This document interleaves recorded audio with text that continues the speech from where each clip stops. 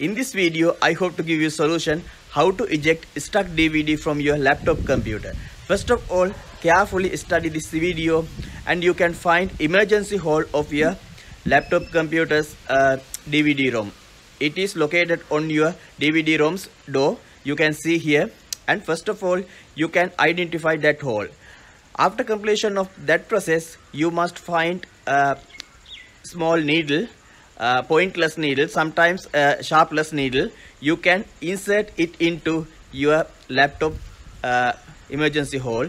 You can press slightly, don't add pressure too much. You can see here it is ejecting automatically.